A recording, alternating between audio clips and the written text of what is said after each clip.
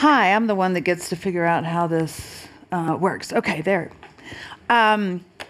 Storytelling has become popular recently. Have you noticed? You've heard the term several times in the last few years. I wrote a book called The Story Factor in the year 2000. Was introduced to storytelling after I'd been studying behavioral sciences, social psychology, group dynamics, that sort of thing.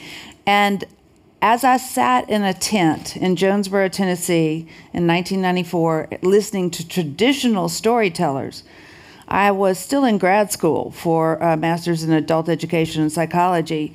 And I realized that while the book learning was incredibly valuable, listening to these stories and meeting these storytellers was really my field research. And over time, storytelling has continued to work on me as I worked on it. And I've learned so much. It's almost like storytelling is a unifying theory of all of these different dynamics that go into why we do what we do and what motivates us. This particular illustration, you've seen, this is a photograph a friend of mine put together. You've seen the illustrations, an optical illusion where you can see the two faces or what's in the middle. This is interactive, by the way. You can tell me in German, that's okay. What's in the middle? A cup, a vase, candlestick. Whatever it is, I want you to notice that you cannot see both at the same time. You can go back and forth really fast, but you can't see both at the same time. And so this tells me that, let's see. Okay. This is how I demonstrate the fact that when we are looking at the numbers, that we really can't see the stories. And when we are looking at the stories, sometimes they don't follow the rules of the numbers. Understanding storytelling, one of the ways to study it is to look at the oldest and richest institutions in human history that are founded on stories. The story is their marketing campaign, their training tool. What would those be?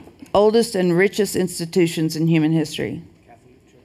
Catholic Church or church. Hinduism, is probably older. So religion is founded on storytelling. And I'd like to pull some stories from different religions just to hopefully cover everybody. But the first one is a Sufi story, which is the mystical arm of Islam. Nasruddin was a character that appears again and again. He's an archetype. He's the wise old fool, or the foolish old wise man. Those come in the same package a lot of times. And one of the things I love about story is that it can hold paradox. Whereas when we do our linear analysis, it kind of disappears the paradox. In a human interaction, you can be both wonderful and awful. You can be both in love and, well, I don't know, those of you who are married, you may love your spouse at the same time you want to kill them, that sort of thing.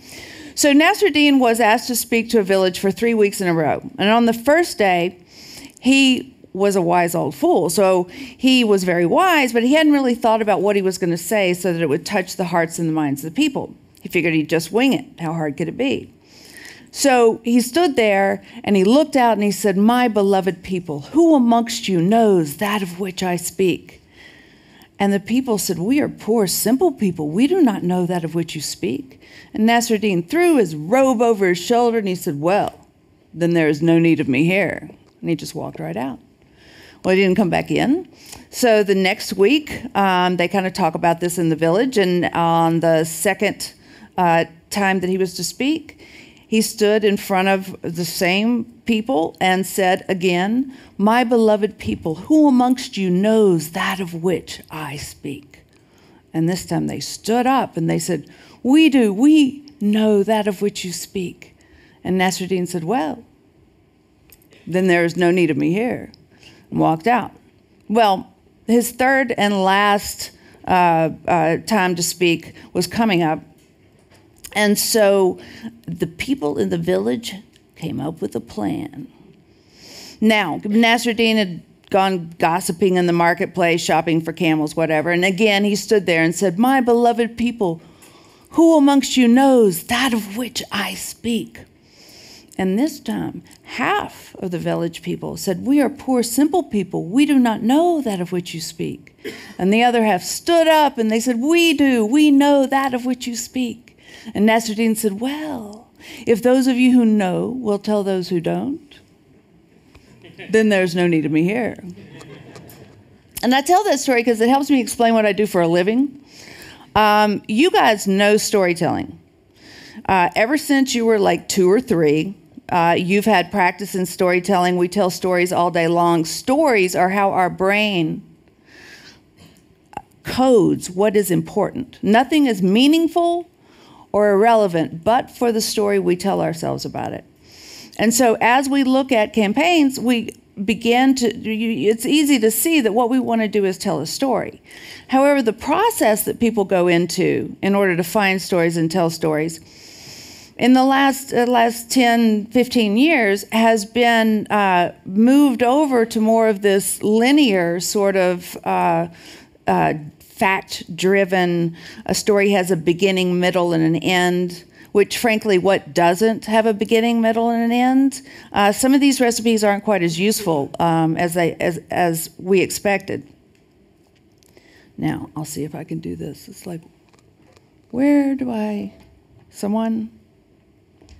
Got it, thanks. So I came up with this model, and it's based on the fact that in studying religions, you know, you always have 2 groups.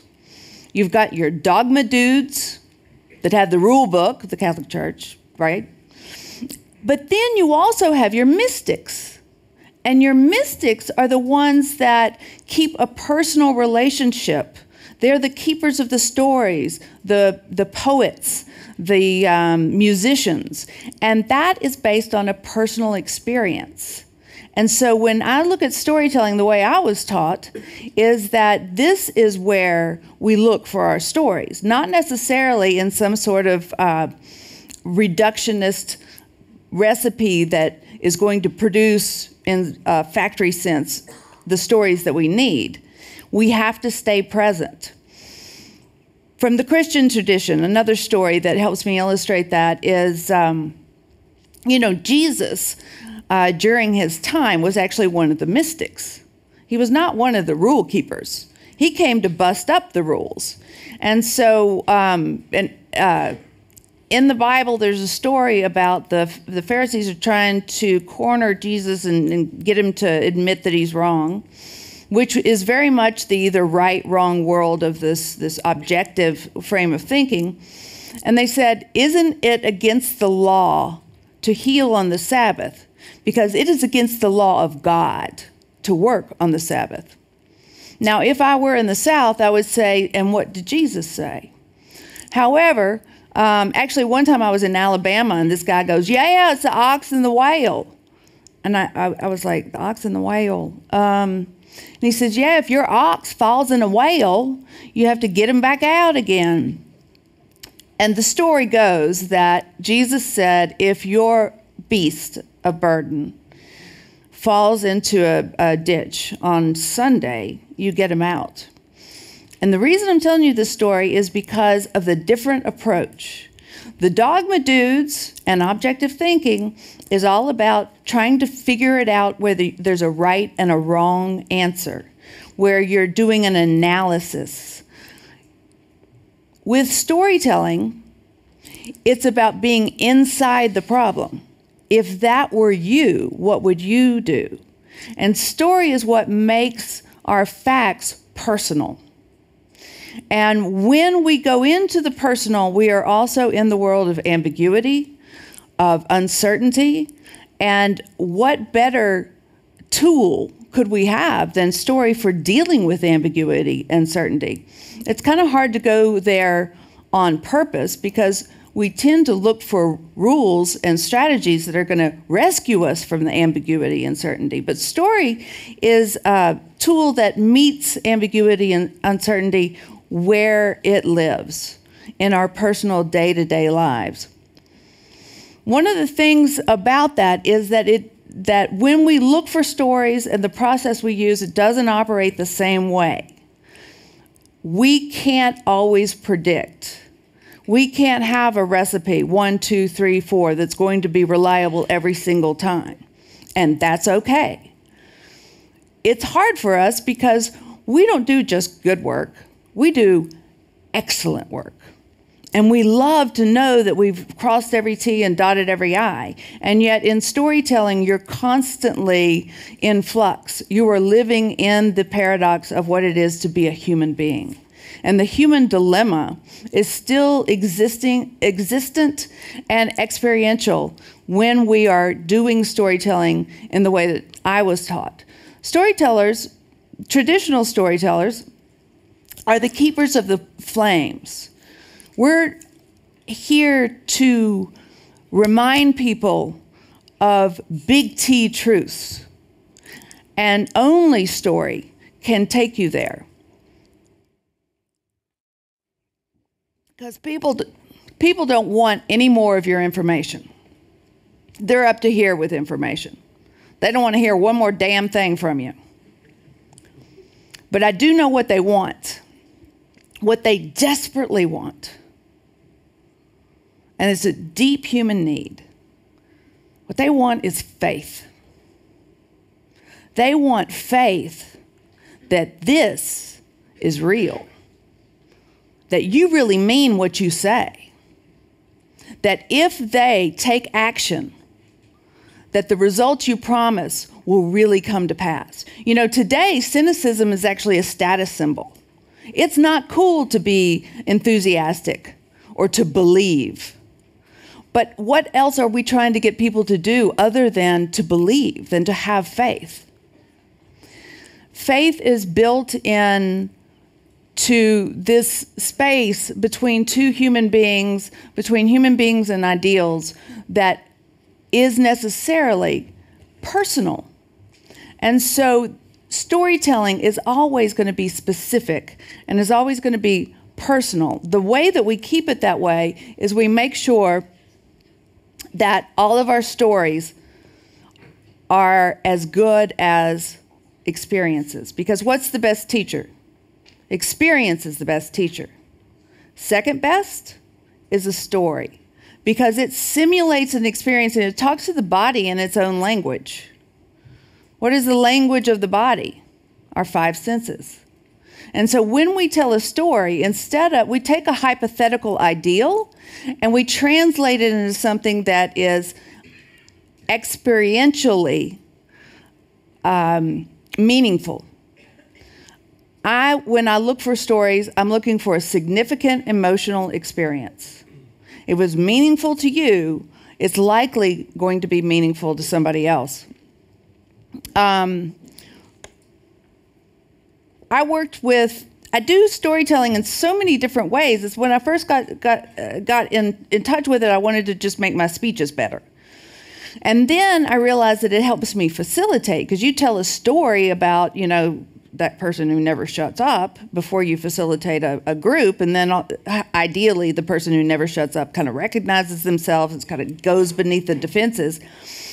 But then I began to realize that the story that people are telling themselves translates every piece of information that they take in. And so I began to see how powerful it can be. I was working with a group from the Pentagon, and they were tasked with the 3rd year in a row coming up with budget cuts. How many of you have experienced budget cuts?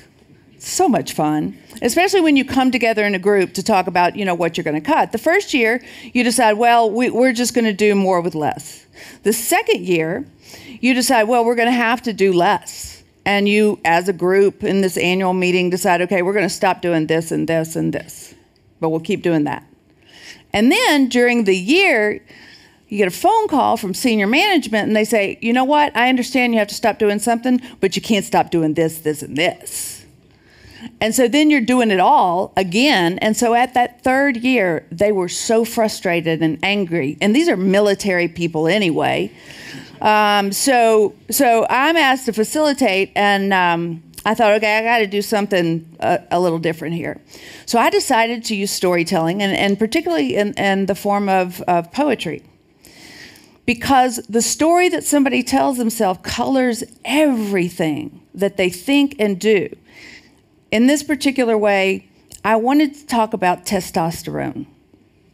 And they looked at me like, did she just say that? I said, testosterone is your friend in a war-fighting situation. As a matter of fact, traditional storytellers have used stories to generate more testosterone, because what it does is it helps you keep focused. It blocks out any sense of your own pain or suffering of others, so that you can do the one thing that you're there to do, is achieve your objective. A good example of that, they use rock and roll, to stimulate that, but pulling from Henry V, once more into the breach, dear friends, once more, or fill this wall up with our noble dead. In peace, nothing so becomes a man as modest stillness, but when the winds of war blast in the ears, summon up the blood, disguise fair nature with hard favored rage, take on the aspect of the tiger, let the eye pry through the portage of the head as doth a brass cannon. Let the brow o'erwhelm it like a galled rock, o'erhang and o'erjutty its confounded base over the wild and wasteful ocean. And by the time I finish this, they're all going, hoo, hoo, hoo. Okay, that's testosterone, and that's going to help you win a war. However, we were here to make some budget decisions, and this group was actually supposed to be taking care of people's, the soldiers and their families. And so I said, that's a different story. We approach this from a different point of view. I pulled a poem again. Using poetry with the Pentagon is one of the craziest things I've ever done. But this is The Unknown Soldier. There's a graveyard near the White House where the unknown soldier lies, and the flowers there are sprinkled with the tears from mother's eyes. I stood there not so long ago with flowers for the brave, and suddenly I heard a voice come from out the grave. I am the unknown soldier, the spirit voice began, and I think I have the right to ask some questions, man to man. Are my buddies taken care of? Was their victory so sweet? Is that big reward you offered selling pencils in the street? I wonder if we really won the freedom we battled to achieve. Do you still respect the croix de guerre above the empty sleeve? I wonder if the profiteers have satisfied their greed. This happens sometimes.